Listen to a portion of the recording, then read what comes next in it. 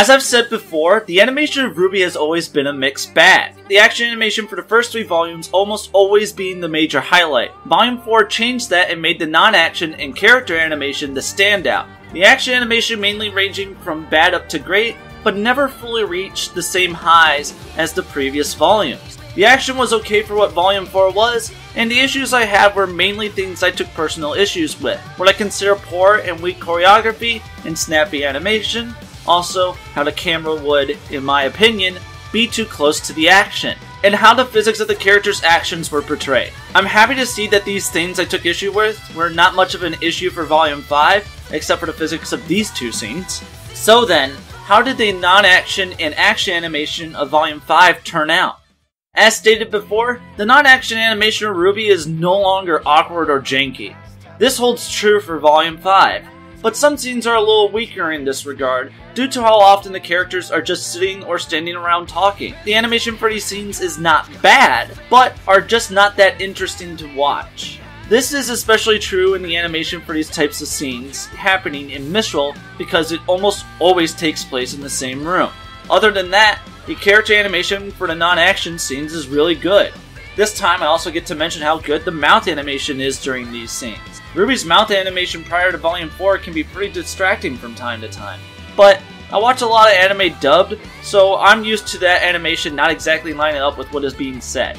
But it is always so satisfying for me to see the animation of the mouths sync so well to what is being said. Probably because I'm just not that used to seeing it.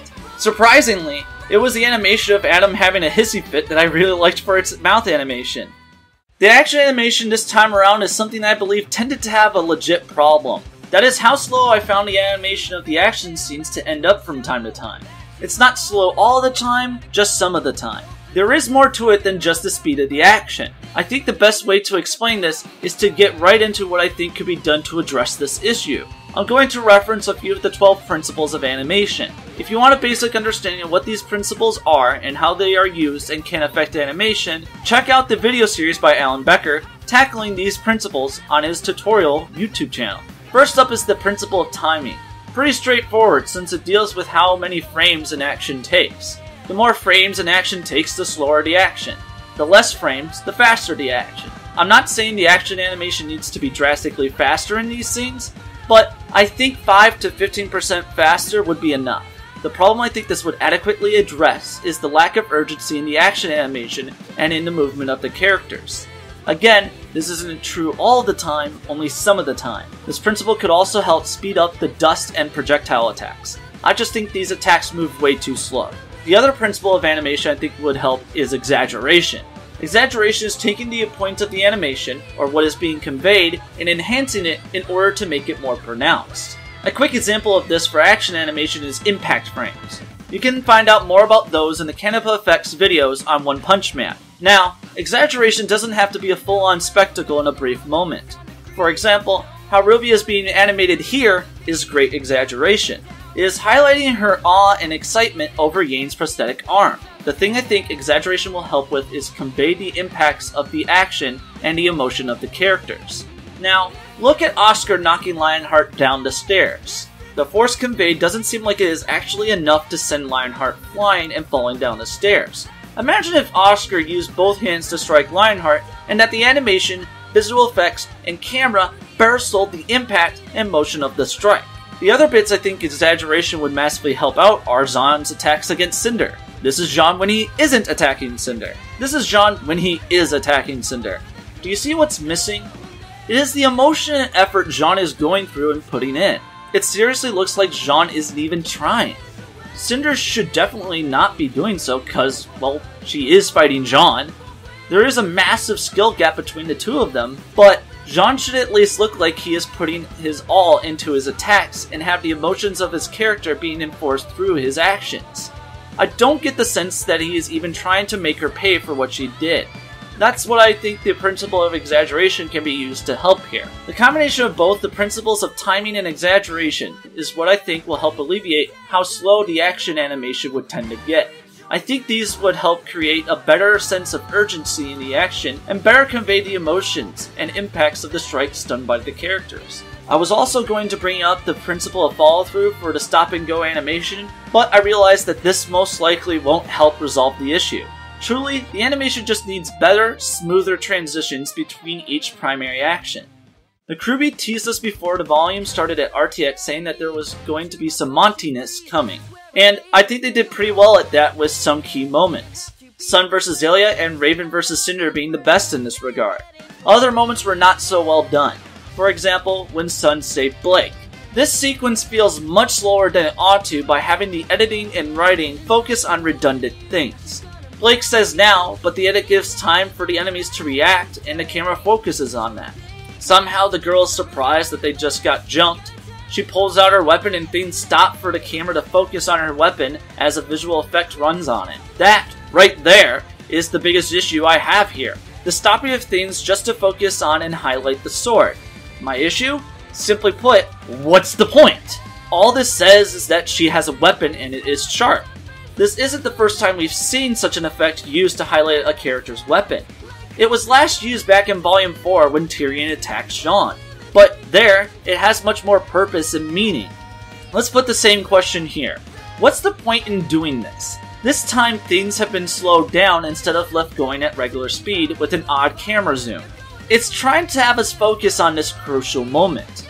During this moment, Tyrion's weapon he is about to attack Jean with is being given a visual effect to highlight it. This all comes together to tell us that Tyrion's attack is serious. It causes us to worry for Jean's safety, especially since he is being taken by complete surprise. Lucky for Jean, Ren, who was able to adequately handle himself when fighting Tyrion earlier, kept up and stopped Tyrion's attack. See how much more was put into the use of this visual effect here compared to how it was used in Volume 5?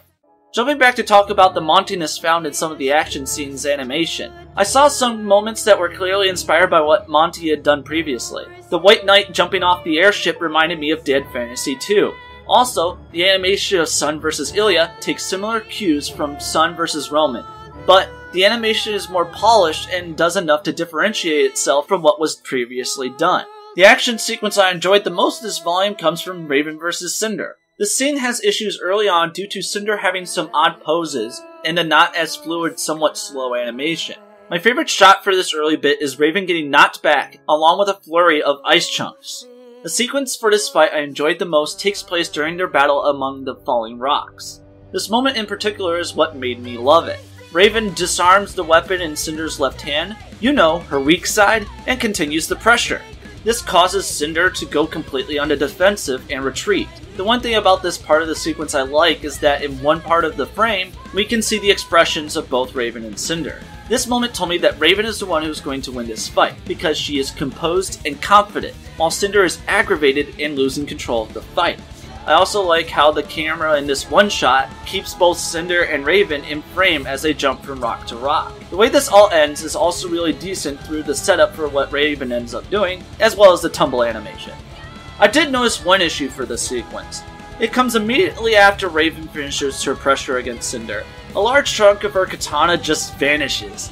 I think there was supposed to be an animation of the blue covering her blade shattering, but it didn't make it into the final render before release. There's one final thing I have to talk about before finishing this video, the inconsistencies found in the action scenes. This was a problem for Volume 4 and this problem continues for Volume 5. I'm just going to talk about what I found in the action scenes of Episode 10, mainly the bits when Sun and Gira enter the fray. First one is when Fennec is yelling at Ilya, and then goes to attack Gira. He's on the opposite side of the room from the side that has a hole in the wall. Gira's back is towards the hole in the wall, and Korsak is in front of him. After Fennec pulls his weapon, it cuts to him charging, and now he's on the opposite side of the room. Gira and Korsak have also done a 180-degree rotation, and have even moved past Ilya. The second one comes soon after. Fennec goes to attack Gira with dust while Gira was fighting Korsak.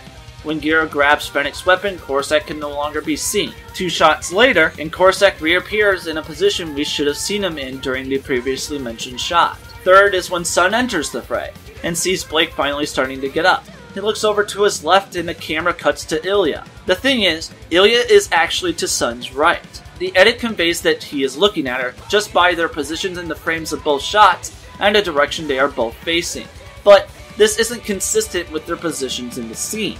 The last one is when Sun goes to attack Ilya. Blake disappears from the background for where we last saw her, and then later reappears back in the place where she previously was... What? Let me explain.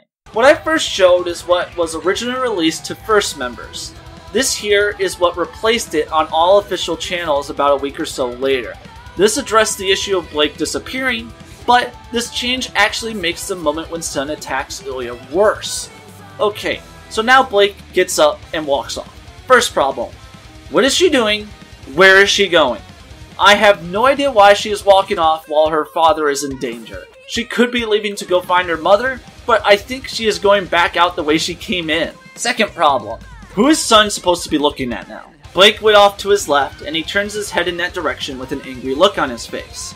Is he supposed to be looking at Blake in this way now, or is he still looking at Ilya? Third potential problem. Why does Sun go to attack Ilya when Gira tells Sun to help Blake? Blake went off to the left to do God knows what, which is in the opposite direction of Ilya, and Ilya isn't giving chase. This worked properly before because Blake was visibly on the ground with Ilya standing close by. Sun and Gira don't know that the fight between them is over and must have guessed that Blake needs help to fight Ilya. Fourth and final problem, why is Blake back on the ground kneeling? She didn't seem injured from how she got up. This change from what was originally released is truly baffling. This change actually doubled the amount of problems here. The inconsistencies in the animation and presentation for this series are truly getting ridiculous. The only thing I think needs to happen is to have better communication between the writers, storyboarders, editors, individual animators, and directors. Maybe hire more people for QA as well, and have more oversight for what each are producing. This is becoming way too big of an issue, especially since this stuff continues for the last 4 episodes. To finish this off, I think the action animation is somewhat better overall when compared to Volume 4. Volume 4 had a few well-animated action scenes. This time, most of the action scenes had standout moments put in. Not a lot, but at least a good number of moments. The sky battle is pretty good, but slows down at the end. Yang fighting the bandits is surprisingly consistent, but I find myself not getting into it all that much. That scene is good, and the slowness of the animation that played the other scenes isn't so much of an issue here. I think my issue might come from some of the unnecessary slowdown in some moments. The early parts of the attack on the Belladonna Manor are not that good, but it picks up and gets much better when Blake and then Sun fights Ilya. The battle at Haven is a mixed match of really bad and alright. I'll cover the issues here during the last video. Raven vs. Cinder is the standout action scene for me. It is clearly inspired by the Cloud vs. Sephiroth fight from Advent Children, but I didn't recognize any sequences that were taken from the film. This is unlike the Sky Battle and Gira fighting Corsac, which clearly take from the film and My Hero Academia, and both end up feeling and replicating them. The problem that is holding these scenes back tremendously are the inconsistencies found in the animation and placement of the characters. Those were my thoughts, so now I'm wondering yours. What were your favorite pieces of animation for Volume 5, action and non-action? Did you find the action animation to be considerably slower when compared to the previous volumes, even 4? What were some issues you think the animation had, and what could be done to fix them? Hit the comments below and let me know what you think.